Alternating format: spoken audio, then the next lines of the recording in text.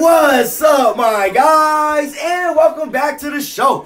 I'm your host, Cody, and are y'all watching this right now? Kevin Owens is just plowing through some Snickers bars right now. I tell you what, hell yeah, brother. If anybody deserves it, it's you after that banger of a main event they put on with the Usos. More into that later, though. Hey, like I said, welcome back. This is home of the probably most awful YouTube videos you will ever see in your life. It's the Wrestling Report Card. Now, what we do on the show is I take a wrestling show. I break down every match. I give them a letter grade, and at the end, I tally them son bitches up to get that show its own report card. And the wait is finally over because tonight is night one of WrestleMania 39. And with this being the first Mania under the creative of Triple H, the stars were out tonight in LA, my guy. I tell you what, you had Pat McAfee, Snoop Dogg, Bad Bunny, Green Shirt Guy, and many, many more in the house. So let's get to it. In the main event, like I said, Sami Zayn, Kevin Owens step up to the plate to try to dethrone the Usos for those undisputed tag team championships. Now, for the women's SmackDown title, Charlotte Flair defends against Rhea Ripley in an absolute banger. Rey Mysterio finally gets his hands on that sack of shit of an excuse he calls his son, Dominic, as they get it on. And you had Seth Rollins,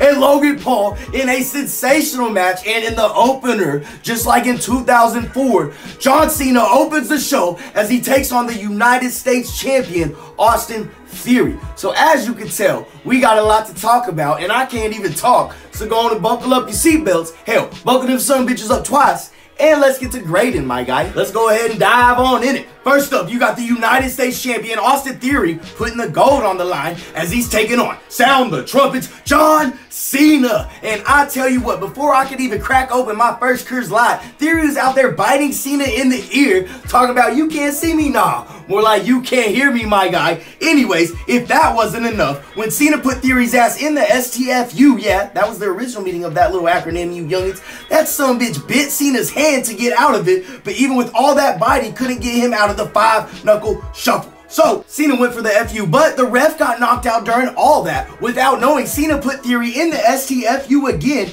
and had his little ass tapping, but there was no ref. Now, right as Cena realized and got distracted with all that, that little sack of shit, Austin Theory, hit him with a low blow. However, by the time the ref came through, all he saw was Theory hitting Cena with the ATD, and I hate to say it, but ain't nobody kicking out of that, my guy.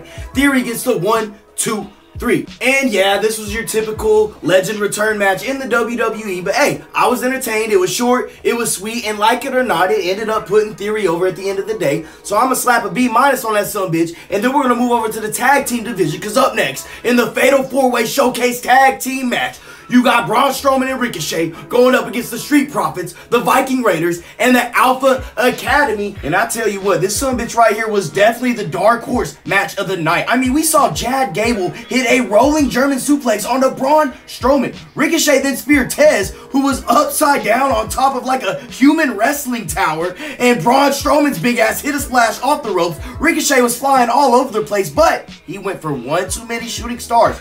On the last one, Angelo Dawkins caught him and held him, while Tez came crashing down with a frog splash of his own, which allowed Doc to roll his ass over, get the 1, 2, 3, and hopefully this means we're going to get a legit push for the Street Profits moving forward, because hey, if anybody deserves it, it's them, my guy. I'm going to slap an A- on that sumbitch, but we going to keep it pushing, because next up, we got Logan Paul going up against Seth Rollins. After all the trash talk, all the hype, all the talk shows, it's time for these two to throw down, and that's exactly what they did. After being knocked out with it multiple times, Seth Rollins did a great job early on taking away that right hand from Logan Paul. However, he was still able to connect, and for the third time, Logan Paul has turned Seth Rollins' lights out. But the delay in him making the cover allowed Rollins to kick out at 2.99, and then Rollins loaded up for the stomp. The Prime Bottle mascot that accompanied Paul down to the ringside pulled him out of the way, was a great distraction. Turns out it was Logan Paul's buddy KSI. Next thing you know, Paul had Rollins sprawled out onto the announce table. He climbed the ropes to go hit that infamous splash, but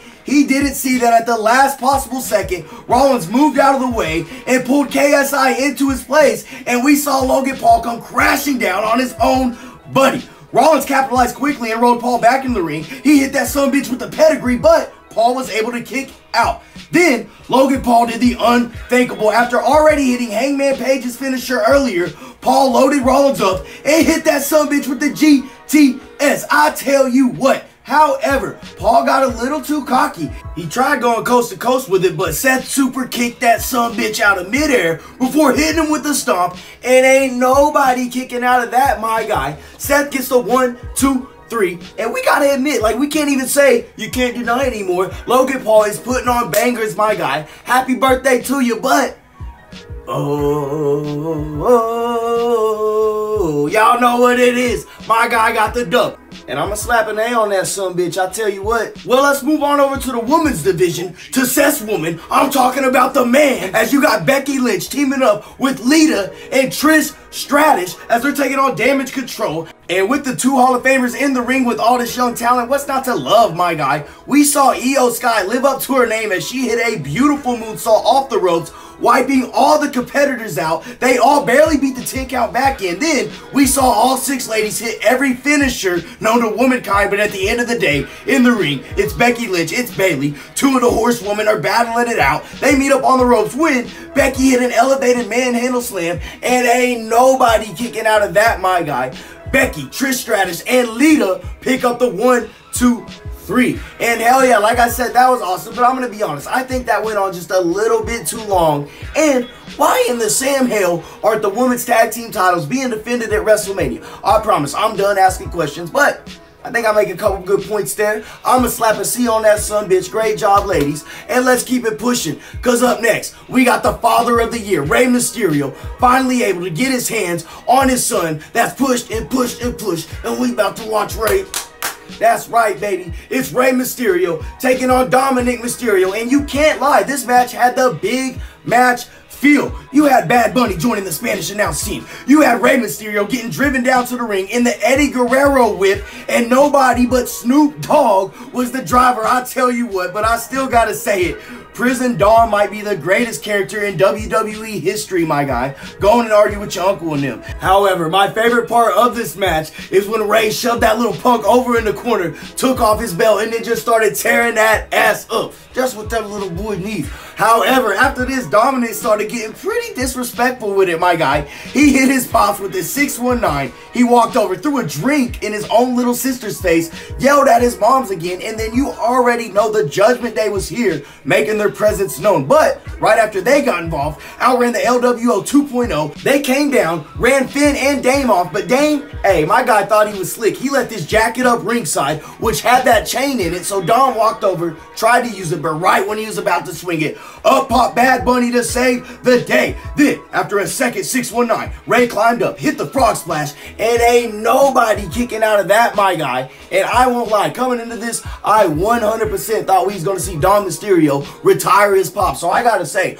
I'm surprised, though I'm not mad at all, that we saw Rey Mysterio pick up the 1, 2, 3. So for that match right there, I mean, look at all the history that comes with that. That dates all the way back to the 2005 SummerSlam custody of Dom Mysterio ladder match between Rey Mysterio and Eddie Guerrero. Man, rest in peace right there, my guy. But a great follow-up right there. I'ma slap an A- on that sumbitch. Now, after Dom just got whooped, we gotta go see what Mommy's doing. We switch over to the women's division as you got the 2023 Women's Royal Rumble winner, Rhea Ripley, stepping up to challenge the SmackDown Women's Champ, Charlotte Flair. And hell yeah, we got some big meaty woman ready to slap chick meat, damn it. And I tell you what, these ladies showed up and showed out tonight. That riptide into the DDT was one of the coldest transitions that I have seen in a long time. Rhea then superflexed Charlotte all the way to Dodger Stadium, and I tell you what, if that wasn't enough, she done did it again, this time landing her straight on her face.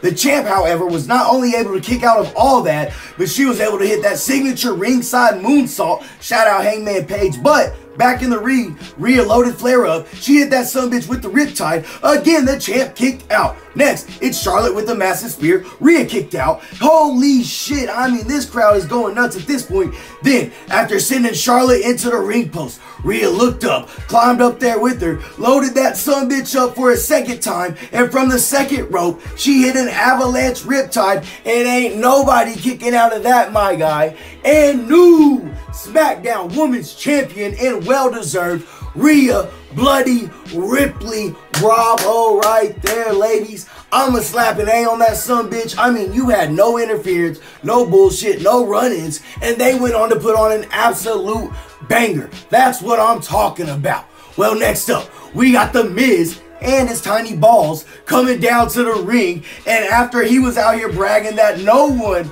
was tough enough to answer his alleged open challenge, much to Corey Graves' delight, Pat McAfee's music hit. What? He came down. What? He had a little match. What? And with the help of George Kittle, my guy opened a can of whoop ass all over The Miz. He landed his new punt, and you guessed it, ain't nobody kicking out of that, my guy. He gets the 1, 2, 3 in a quick little match, and I can't lie, I was entertained. Plus, y'all already know that's my guy. Shout out Pat, Boston Connor, all the boys up there. I'ma slap a B on that sumbitch, but now y'all know what we getting up to. That's enough of the talk, because it's time for the main event. For the first time in WrestleMania history, in the main event, you had the tag team titles on the line as you got the Usos defending against Kevin Owens and Sami. I want to be in the bloodline till it's time to do bloodline shit. Zayn, and I tell you what, this sumbitch here had more frog splashes than an RVD highlight reel, brother. Plus, we saw KO get powerbombed through an announce table. Sami got hit with the 1D, and that wasn't even the end. After a hellacious beatdown to add insult to injury, Jay hit Sami with his own haluva kick, but he spent a little bit too much time talking trash. That allowed Sami to tag a fresh KO back in, then boom, haluva kick, stunner. KO makes the cover, Jay kicks out. The Usos then start super kicking everything moving, and after a double Uso splash, Kevin Owens still kicked out, tagged Sami back in. Then after KO stunned Jimmy, Sami loaded up not 1, not 2, but 3 haluva kicks, and ain't nobody I can't even say it. Y'all know the bloodlines, my guys. Yes, Kevin Owens, Sami Zayn, they're the new tag team champs. Cool, but don't get it twisted. Just because the Usos lost, that don't mean Roman's losing tomorrow, my guy. We still the ones, and Cody Rhodes, he gonna get smashed and sit back to AEW, where he's gonna job to MJF next year, my guy. However, if Cody Rhodes somehow manages to cheat and Roman Reigns does lose, don't expect no video tomorrow, my guy, because I ain't gonna do it, okay? I'm gonna be pissed off, and if you see some wild stuff happening in OKC, just mind your business, alright? Well, I guess I need to go back and grade that main event, don't I? I'ma slap an A- on that sumbitch. I'm just talking my trash. That was a great match. Congrats to Kevin Owens and Sami Zayn. And congrats to Kevin Owens getting that Snickers bar afterwards in the press conference. Well, y'all know what time of the show it is. We got all the grades in. Now let's take a look at the report card. After tallying everything up, we came out with a final letter grade of a B+, that's right, an 88% for the night 1 of WrestleMania 39. And I tell you what, that's what I'm talking about. I want to thank OG Bobby Knifehawk for the beat, man. He does this for me every time I got a video. I want to thank all 14 of y'all that are still tuned in. Go ahead, stay tuned all weekend, because tomorrow night, we got night 2 of WrestleMania. And then Monday, it's Raw after Mania. So if you haven't already, please subscribe to the channel. You could like, comment, anything you want to do. I don't care. But I'm your host, Cody. I'm signing off. So all y'all stay safe out there and have a nice day.